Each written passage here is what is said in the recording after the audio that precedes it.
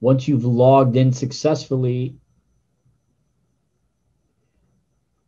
you're going to go to admin.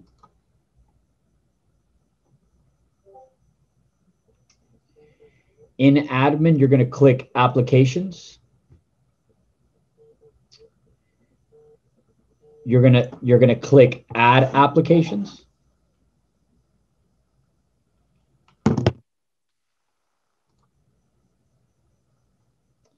I'm going to do an example of one application that I have not added, which is going to be Grasshopper. Anytime you do an add application, the first thing you want to do is see if the application is already integrated with Okta.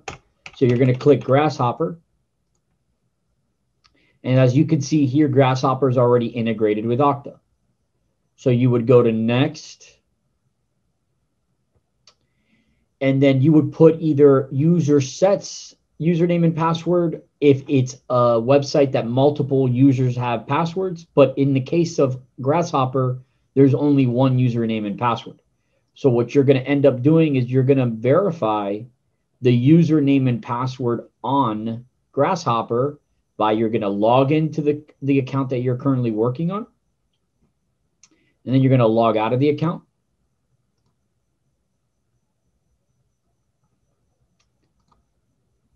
And then you're going to right click, inspect.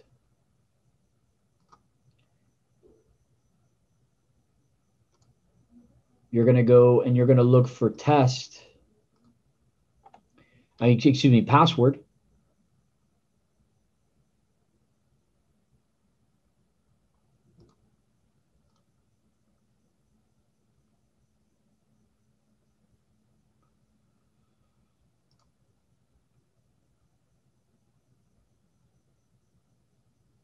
Right here where it says type password, I'm going to click test, and it's going to show me the password. So I'm going to copy the password. I'm going to add the password. So here I am setting up a shared username and password. That means that there's only one username, one password. What would be an example of something that isn't like this? It would be QuickBooks. QuickBooks, everybody has their own username and password. Grasshopper, everybody shares Grasshopper password. So now you're going to click on done.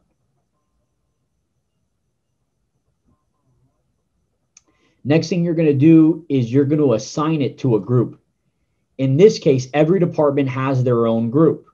When it's not a department that has their own group, you either have to assign it to everyone or you assign it to a specific department. In this case, Grasshopper is best defined as marketing because it's subject to marketing conditions. So I'm going to add it to marketing, and everybody that's in the marketing team will now have access. If you have a question about an app, where it should go, send me an email and I will provide you a place to put that, what department to put it in. So now if you go to general, sign on, you can see that it's one single username and password. And that's pretty much it. You've assigned it to a group.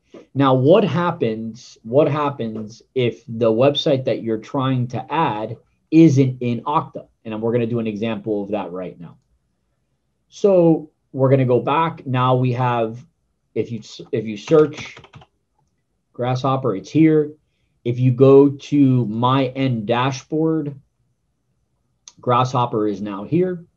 And we're going to move it to a marketing. That's how I have my tabs. So now Now the marketing department has the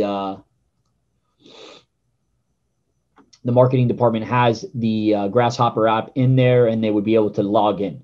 So what happens with an app that is not in Okta? And I'm going to give you an example of that one right now. So here is one that I don't think is in Okta. So we're going to go back to Okta. We're going to go to add applications, and we're going to type in tube. Excuse me, I'm sorry, made a mistake here. You're going to go to add applications. You're going to type in tube buddy. So that obviously is not in Okta. So I'm going to sign in here to TubeBuddy. And we use the Freight Hub Corp Gmail, and you can see I have now access to TubeBuddy. So what I'm going to do with this here is I'm going to add the application manually, which is create new app. You're always going to pick the secure web authentication, which is called SWA. I'm going to call this TubeBuddy. I'm going to copy the website.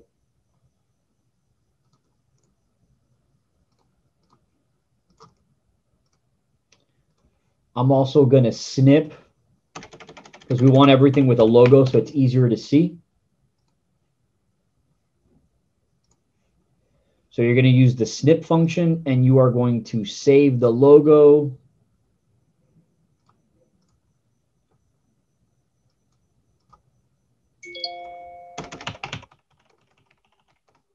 To Buddy. You're going to save the logo.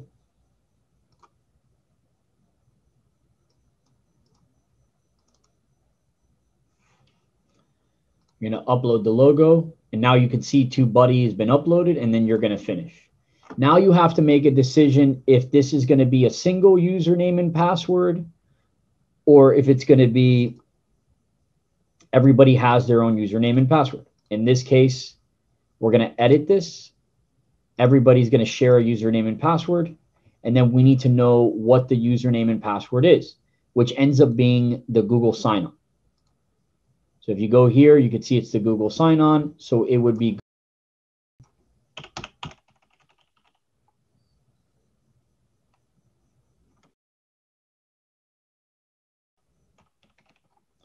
at gmail.com. And then the password for which is a password that we have.